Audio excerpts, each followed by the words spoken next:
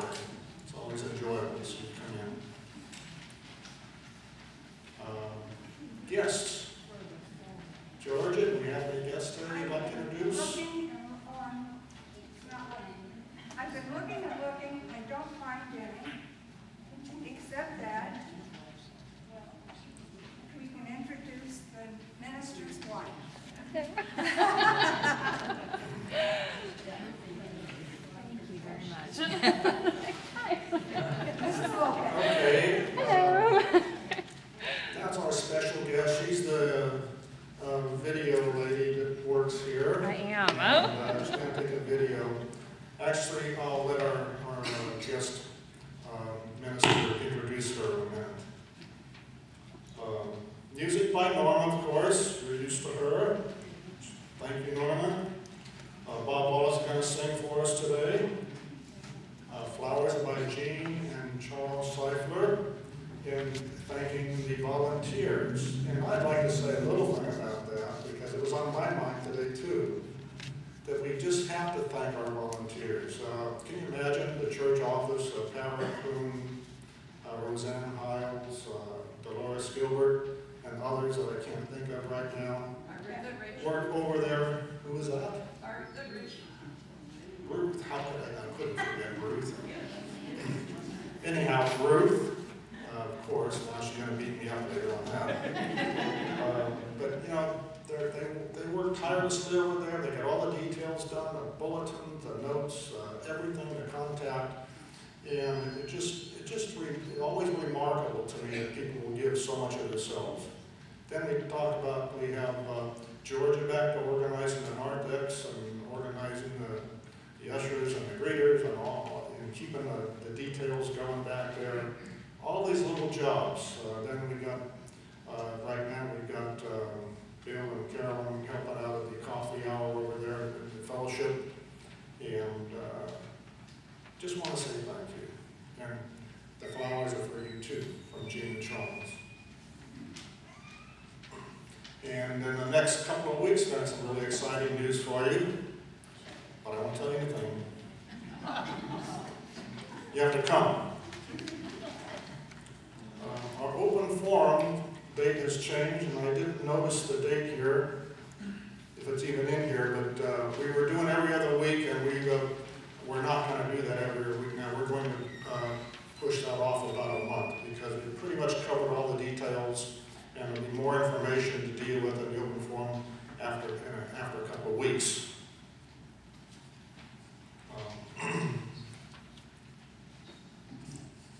I think that's about it for me. So let me talk to you a little bit about our guest minister today, Jeremy Lopez.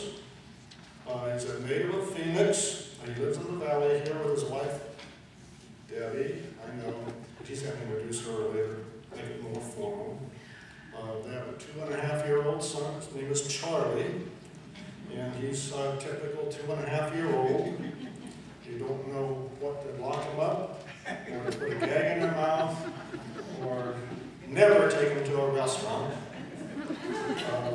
Jeremy's graduated from the Fuller Theological Seminary with a Master of Divinity degree. He is currently in search process. He has been a full intern, what's the word I'm looking for here? Intern at the Church of the Beatitudes, and has done quite a bit of work with them over many months. He enjoys playing golf and reading theology and spending time with his family. How can you beat that? With that, I would like to introduce Jeremy.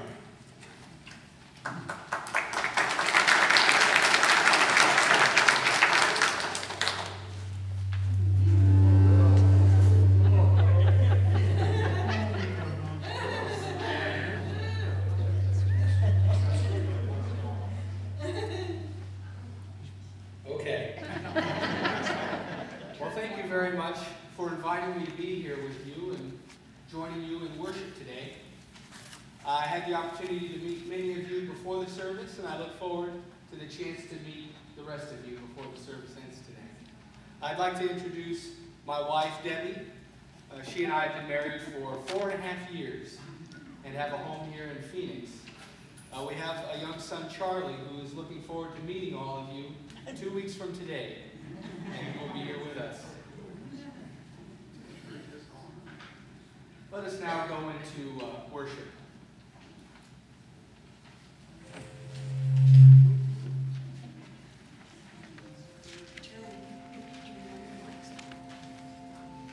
As we enter this sacred place, put away the pressures of the world that ask us to perform, to put on masks, to put on brave fronts. Silence the voices that ask you to be perfect. This is a community of compassion and welcoming. We bring all that we are and all that we yet can be to this safe and this holy place.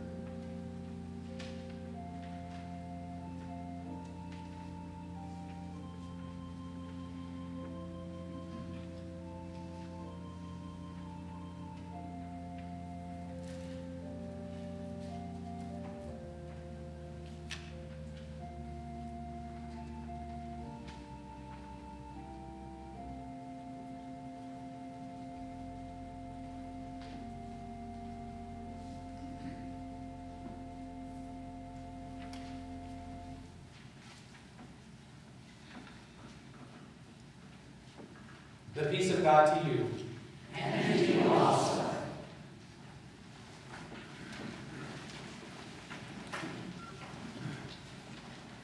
We come to worship God, to listen to the one who calls us here. We come to worship God, to be with us in the coming days, as surely as for our grandparents today. We come to worship our God, to shout with joy to the God of all people. We come to the Creator of all things, to be bathed in the waters of life. We come to the feast of God's faithful, to be fed by the one who never forsakes us.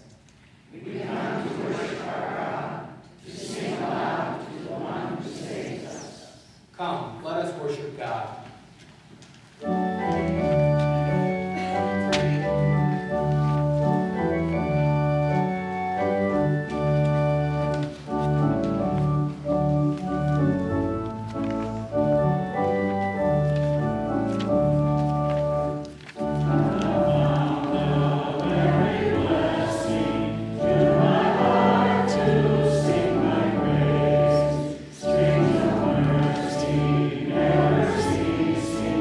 Oh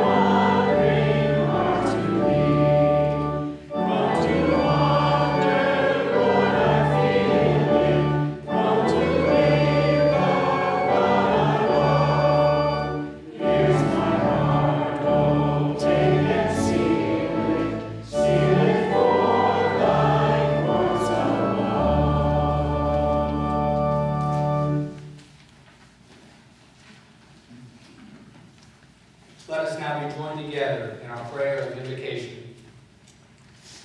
God, our holy friend, you invite us to participate in a life of hospitality. Help us to freely share with those whose lives are restricted or crushed by the meanness of this rapacious world. Make us not only gracious receivers, but generous givers, in the Spirit of Christ our Lord. Amen.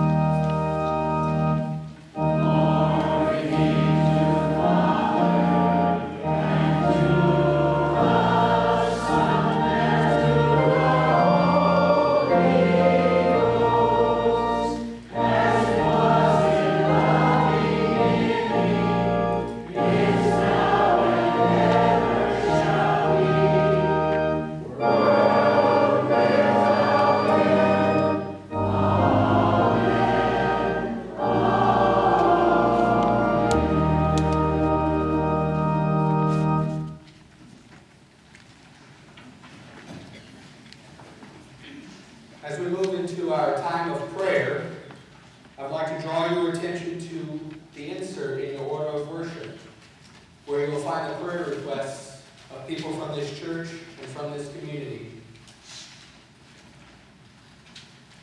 Let us also at this time remember those members of the armed services and those who are working on peacekeeping missions around the world. Let us also keep in our prayers those who are struggling in Pakistan with the flooding that is occurring there, and with the miners in Chile who are trapped and could be there for a very long time. Let us now offer our silent prayers to God for our needs and for the needs of others.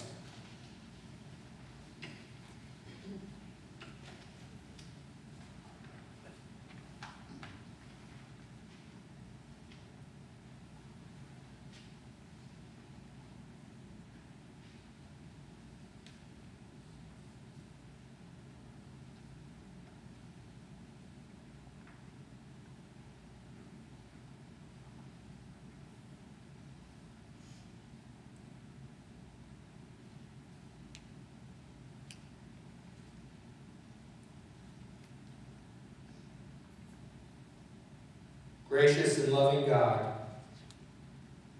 we thank you for inviting us to your banquet. Forgive us, O God, for those moments when we take for granted those things which are most important. Your presence in our lives, the love of family, and our relationships with others. Teach us, O Lord, to come together as your children, to learn to live together, and to build a world that reflects your peace and your justice. For those who are gathered together here, O God, fill our lives with your presence, that we might share your presence with those outside these walls. Strengthen our faith, O God, and encourage our hearts, that we might live your love in our world as Jesus did in his. We ask these things in the name of Jesus, who taught his disciples to pray, saying, Our Father, who art in heaven, hallowed be thy name. Thy kingdom come, thy will be done, on earth as it is in heaven. Give us this day our daily bread, and forgive us our debts, as we forgive our debtors. And lead us not into temptation, but deliver us from evil. For thine is the kingdom, and the power, and the glory forever.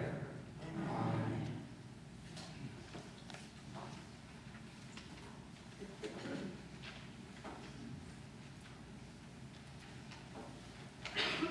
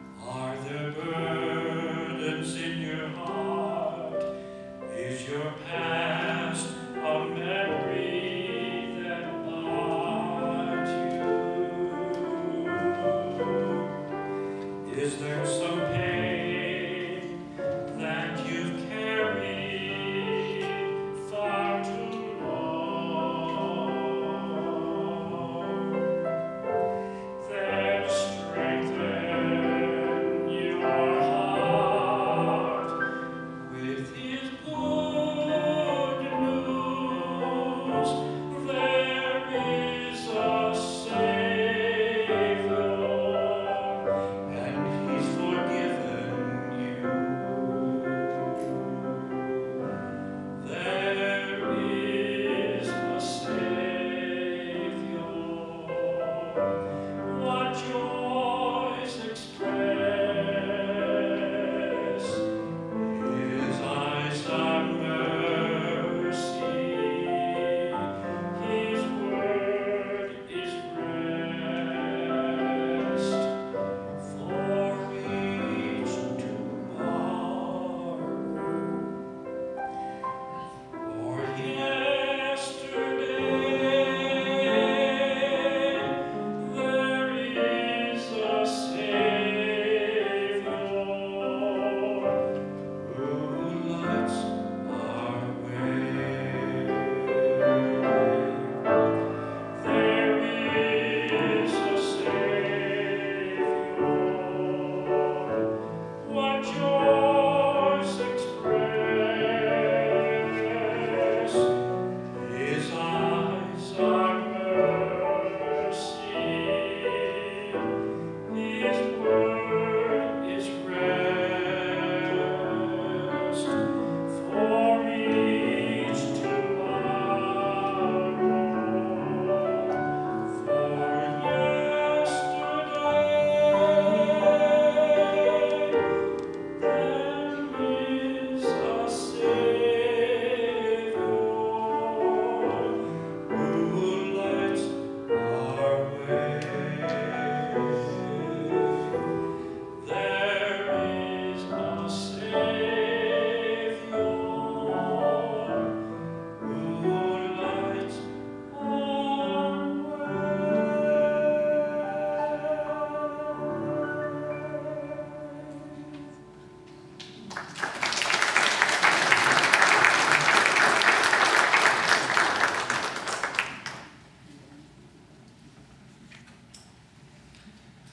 Let us now, with joyful hearts and generous spirits, give of our tithes and our offerings to support the work of Christ Church.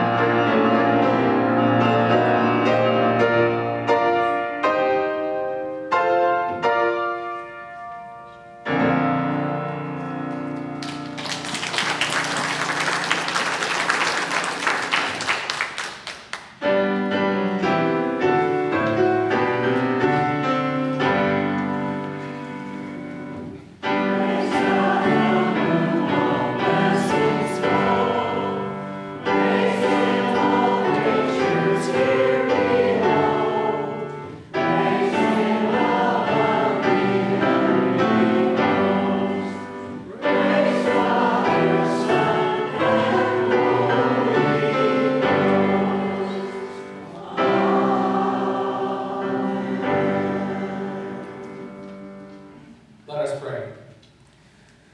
Gracious and loving God, you nourish our lives and refresh our spirits.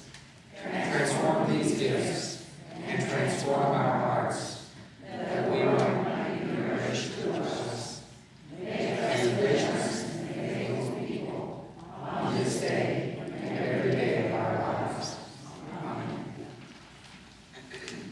Amen.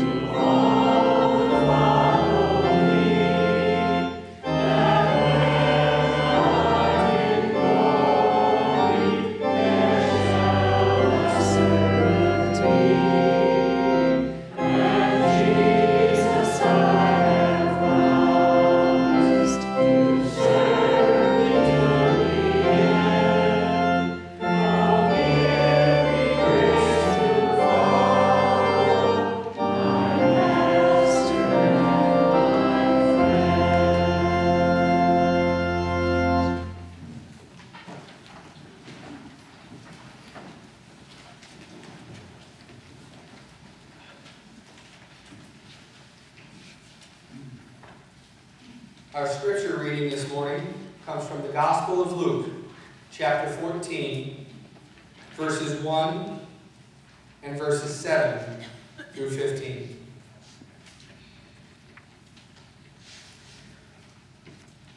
One Sabbath, when Jesus went to eat in the house of a prominent Pharisee, he was being carefully watched. When he noticed how the guests picked the place of honor at the table, he told them this parable. When someone invites you to a wedding feast, do not take the place of honor, for a person more distinguished than you may have been invited. If so, the host who invited both of you will come and say to you, "Give this man your seat." Then, humiliated, you will have to take the least important place. But when you are invited, take the lowest place, so that when your host comes, he will say to you, "Friend, move up to a better place." Then you will be honored in front of all your fellow guests. For everyone who exalts himself will be humbled, and he who exalts himself will be exalted." Then Jesus said to his host, "When you give a luncheon or a dinner, do not invite your friends, your brothers, or relatives. If you do, they may invite you back, and so you will be repaid. But when you give a banquet, invite the poor, the crippled, the lame, and the blind, and you will be blessed. Although they cannot repay you, you will be repaid at the resurrection of the righteous." The Gospel of Christ. Let us pray.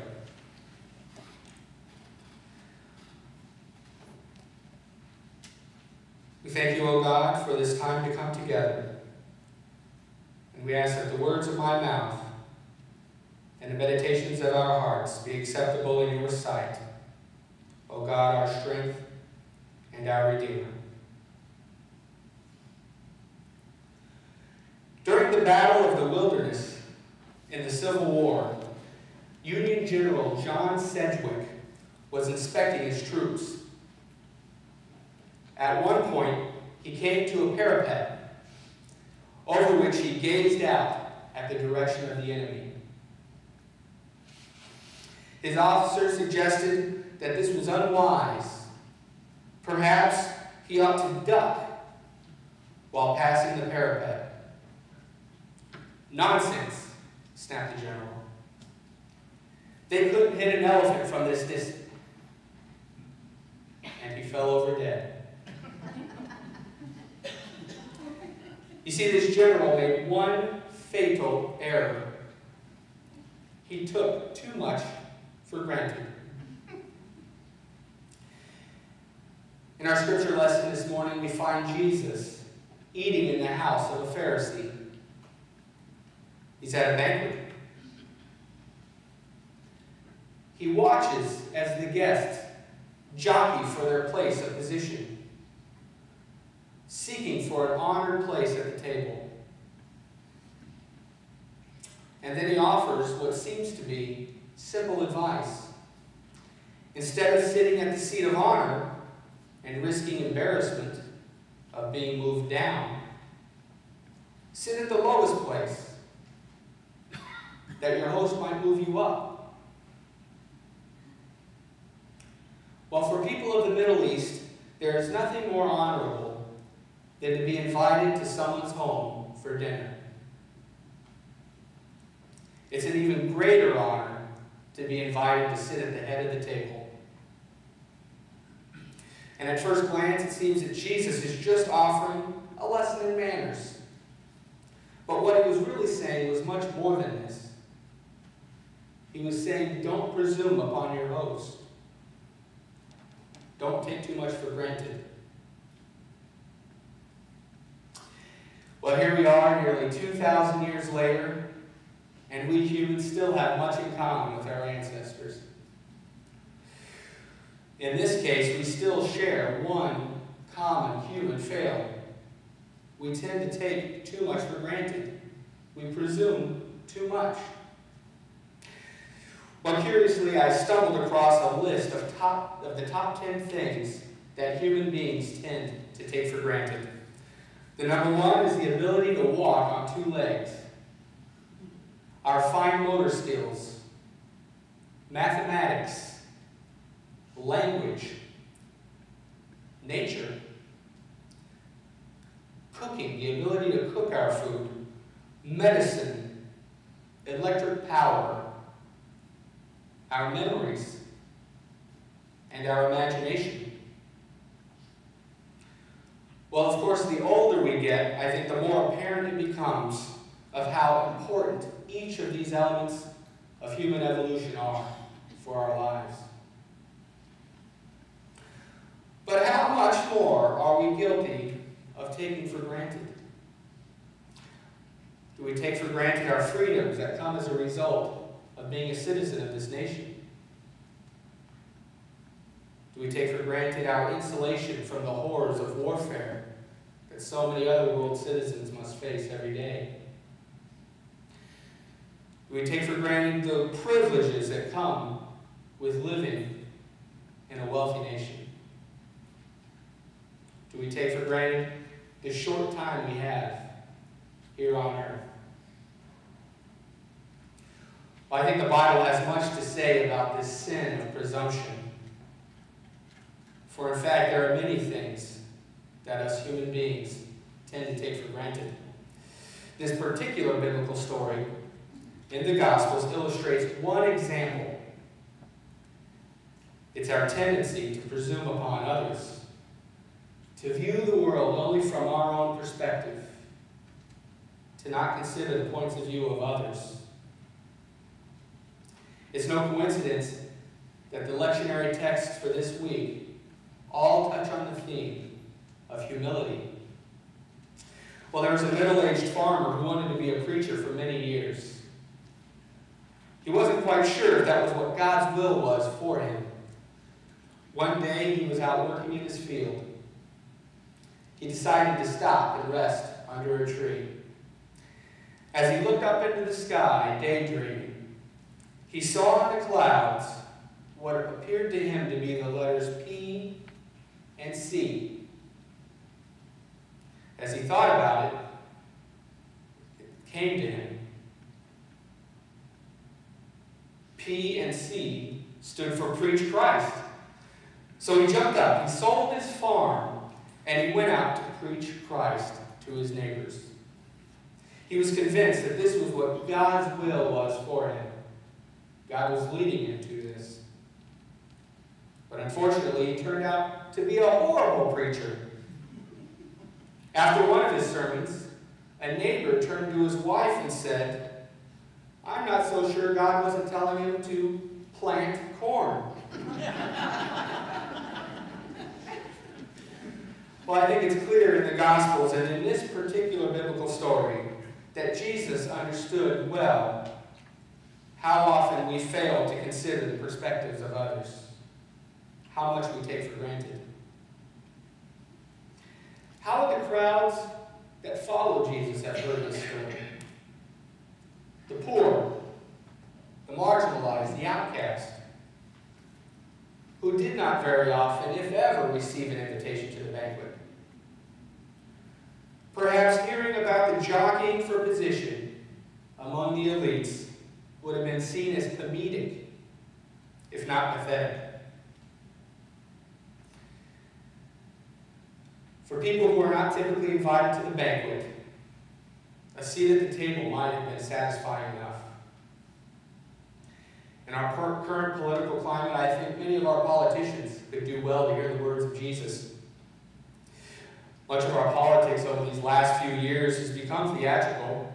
Men and women jockeying for position, scoring political points by mudslinging, fighting their way to the head of the table, taking for granted the important work that many of them could and should be doing if they could only learn to work together.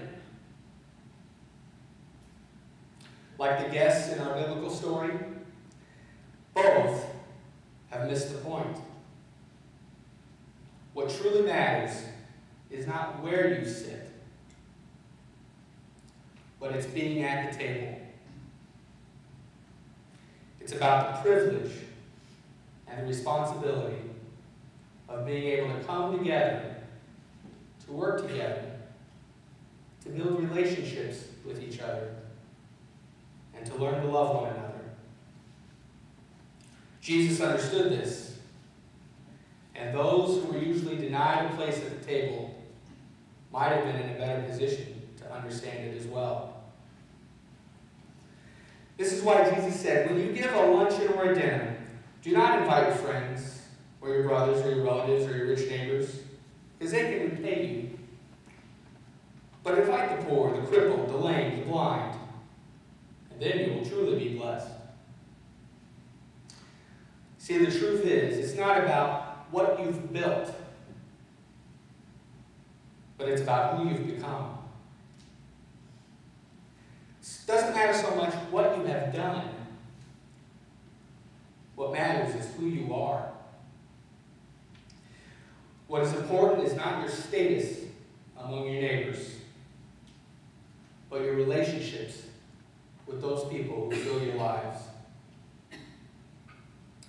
But it is often these things that we tend to take for granted. How often after tragedies, major illnesses, and other life-shaking events have human beings been heard to say, "I will never take my life for granted again. I will never again take for granted my family and my friends." Well, the simple truth is, they probably will take those things for granted again. We all will. All of us share this common human failing. But we also share in common our life here on earth. This life here on earth that we share is short, but it's precious. It's valuable.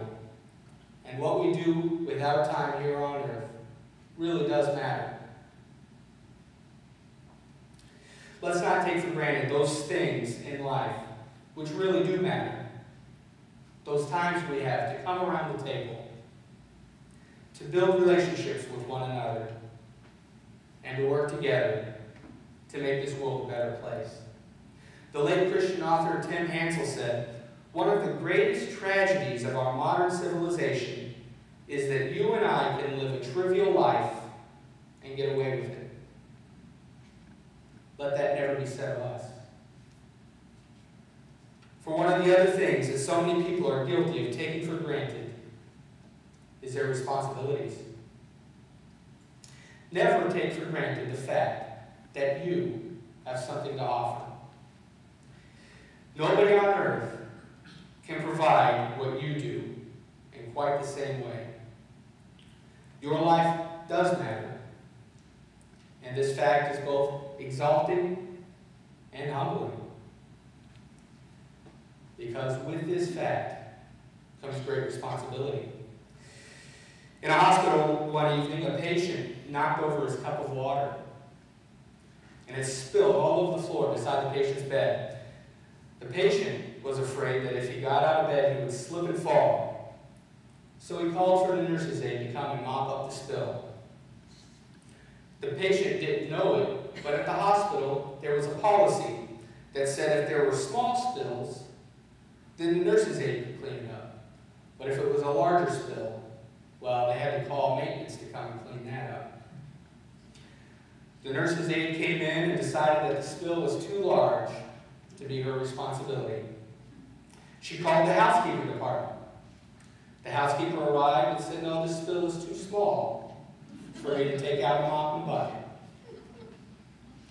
"Well, it's not my responsibility," the nurse said, "because it's a large puddle." The housekeeper did not agree. "It's not my responsibility," she said. "This is just way too small. I've got bigger things to take care of." The patient listened for a time and finally became frustrated. He grabbed a pitcher of water, poured it on the floor, and said, "Is that large enough for you to decide now?" Well, I think these two hospital workers illustrate a common human failing. I think we often presume that others will bear our load. My pastor tells a story of early years in his ministry, back in the 1950s. A woman consistently gave $2 out of her $20 a week income. She gave this in the offering. He decided to confront her and to tell her the fact that he thought she was doing too much. The woman's response shocked him. She said, "I don't have much, and I'm not able to give much. But what I could give, I will give. I will do my part, and I will not allow anyone else to bear my responsibilities." But what about you? Will this truly be your church and your community? Or will you take for granted those things which really matter? The love of family, the relationships with friends and neighbors, and your responsibility to participate in the building of a safe and caring community in which we can all live together in in peace. After all, isn't that really the point? Let us pray.